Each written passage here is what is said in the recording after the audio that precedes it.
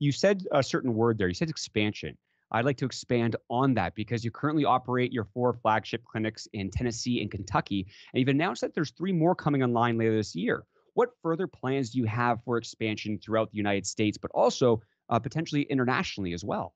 Yeah. Well, everybody has a need right now. I mean, as we all know, we've all experienced it.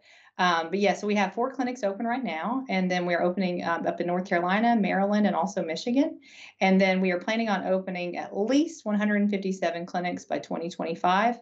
I have people like myself who are CRNAs, which is a certified registered nurse anesthetist, that are on standby, ready to go because we see this need and we can meet this demand. Huge demand out there. A lot of people don't know what to do with it, and our system's just so overloaded. So we've got all these awesome experts that are ready to step to the plate. You got your CRNAs, and we've got your neurosurgeons. We have heart surgeons. We have trauma surgeons.